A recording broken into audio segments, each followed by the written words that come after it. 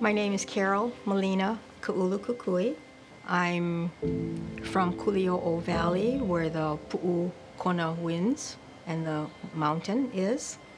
My reign is Ka'ua Kanilehua from Hilo to honor my father's side of the family. My father was raised in Hilo. And it's also my hula genealogy. I'm certainly affiliated with the hula community, still affiliated with my kumu hula Pohai Susa.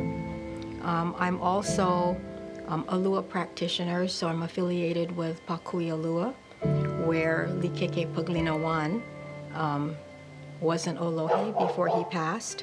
And he and Lynette are my mentors in Ho'oponopono.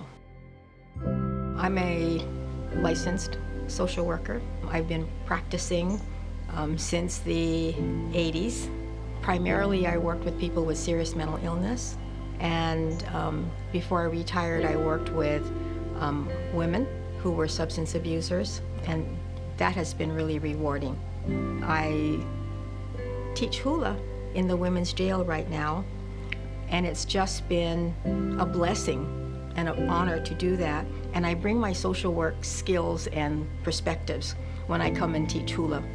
You know, the whole purpose of this Ahakane project is to train people to be Ho'oponopono practitioners so they can restore harmony in their own families. It's how to achieve healthy Hawaiian families. And so bringing Ho'oponopono into a family where there are several kids, the parents have multiple responsibilities, there are daily struggles. That's what it's all about. It's about families. It's about the next generation. It's about healing from past hurts. It's about role modeling, resolving conflicts. It's about modeling how to restore harmony.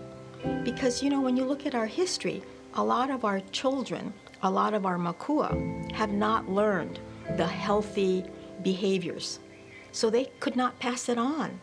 So this Ahakane project is to arm our makua to help their children, to help their grandchildren learn different skill sets, to learn how to act together, behave together, love one another, so that we're raising healthy citizens. Because when we raise healthy citizens, we then have a healthy lahui. And that's the whole goal, I think.